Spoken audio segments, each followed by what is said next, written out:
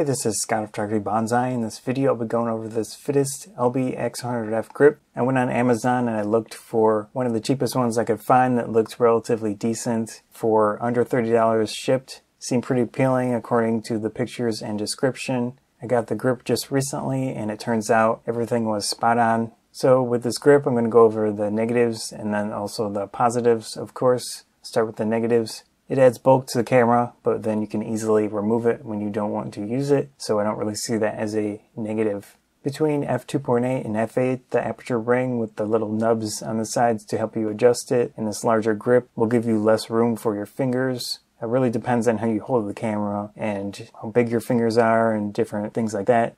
I did notice there was a little bit of flex with the grip if you hold it tight enough. I might put some adhesive-backed foam between the grip and the camera just for added protection. I mean, I don't think it's going to wear down the camera, but something to keep in mind. That's pretty much it for the negatives I've seen so far. Let's get to the positives. This is a pretty cheap add-on. You get a lot of extra functionality. Get a larger grip that gives you more assurance when holding the camera. X100 grip is pretty decent, but this adds more to hold on to. You do get some extra protection from bumps, drops, scrapes, whatever. It doesn't cover the entire camera, but it covers a lot of the left side of the camera from the back and of course all the bottom. I have scraped up my camera a little bit on the bottom, which I regret, of course. Wish I had the grip in those situations where I did set the camera on rocks or something. I don't remember what it was exactly, but with a grip you wouldn't have had that issue of messing up the paint on your camera. The X100F battery door latch is pretty easy to accidentally open. With this grip on the camera, it's almost impossible to accidentally hit that latch, which is a nice benefit for me because I've had the latch come open a few times in the past.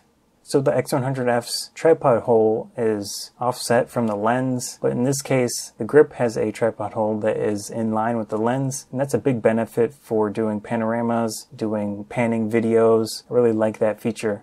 Another issue with the X100F is that if you attach a quick release plate to the camera, there's a very likely chance you won't be able to access the battery or the SD card. In this case, it gives you at least more possibility to access both of those things with a quick release plate on the grip itself. I have two different quick release plates. The smaller one actually lets me pull out the battery, which is very nice. The larger one does not, but you also have the option to use these rails on the bottom and the side of the grip. They mention complete Arca-swiss, KIRK, Sirui, whatever compatibility. I don't know the details of what type of system that is, but I'll be looking up all of that and seeing if I can find a relatively cheap tripod head for that system.